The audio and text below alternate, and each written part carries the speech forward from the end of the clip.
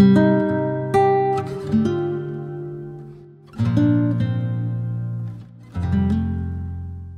said that 2001 Space Odyssey is one of your favorite movies. HAL 9000 decides to get rid of the astronauts, for people who haven't seen the movie, spoiler alert, because she believes that the astronauts, they will interfere with the mission. Do you see HAL as flawed in some fundamental way, or even evil? Or did he do the right thing? Neither.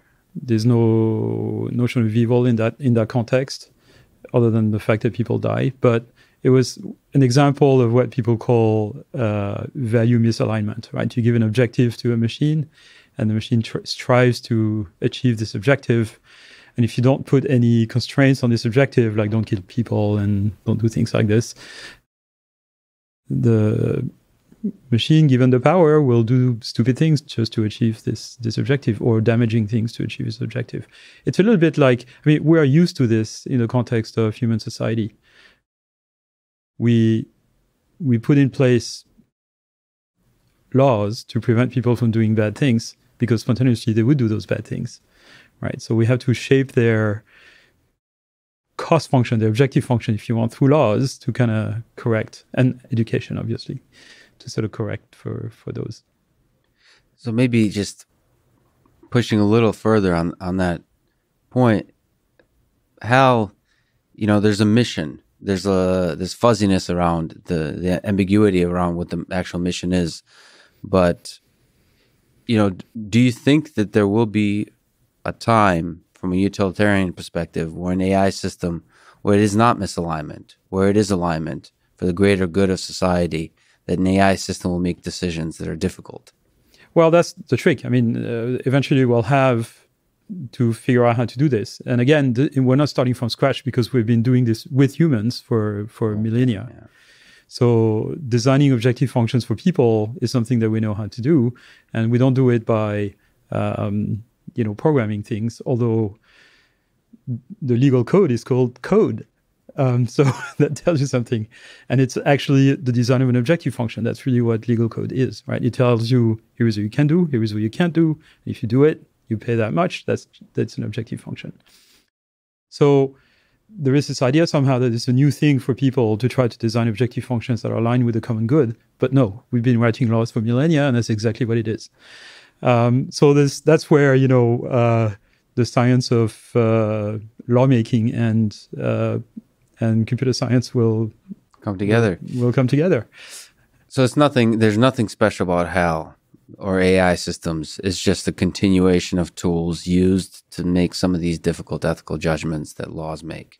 Yeah, and we have systems like this already that, make many decisions for ourselves in society that, need to be designed in a way that they, rules about things that sometimes have bad side effects.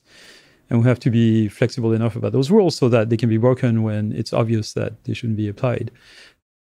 So you don't see this on the camera here, but all the decoration in this room is all pictures from 2001: A Space Odyssey. Wow. Is that by accident, or is there a lot? It's not by accident. It's by design. Oh, wow. So if you were to build HAL 10,000, so an improvement of HAL 9000, what would you improve? Well, first of all, I wouldn't ask it to hold secrets and tell lies, because that's really what breaks it in the end. That's the fact that it's asking itself questions about the purpose of the mission. And it's, pieces things together that it's heard, all the secrecy of the preparation of the mission, and the fact that there was a discovery on the lunar surface that really was kept secret.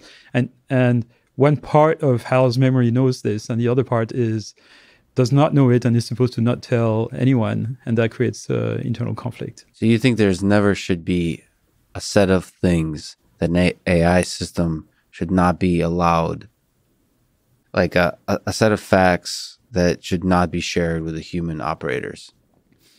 Well, I think it should be a bit like in the design of autonomous AI systems.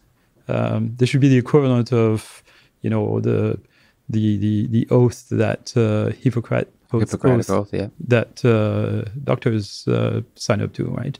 So there's certain things, certain rules that you have to abide by, and we can sort of hardwire this into our machines to kind of make sure they don't go. So I'm not, an advocate of the three laws of robotics, the Asimov kind of thing, because I don't think it's practical. But some level of limits. But to be clear, these are not questions that are kind of really worth asking today, because we just don't have the technology to do this. We don't have autonomous intelligent machines. We have intelligent machines, semi-intelligent machines that are very specialized, but they don't really sort of satisfy an objective. They're just kind of trained to do one thing. Yeah. So until we have some idea for a design of a full-fledged autonomous intelligent system, asking the question of how we design this objective, I think is a little too abstract.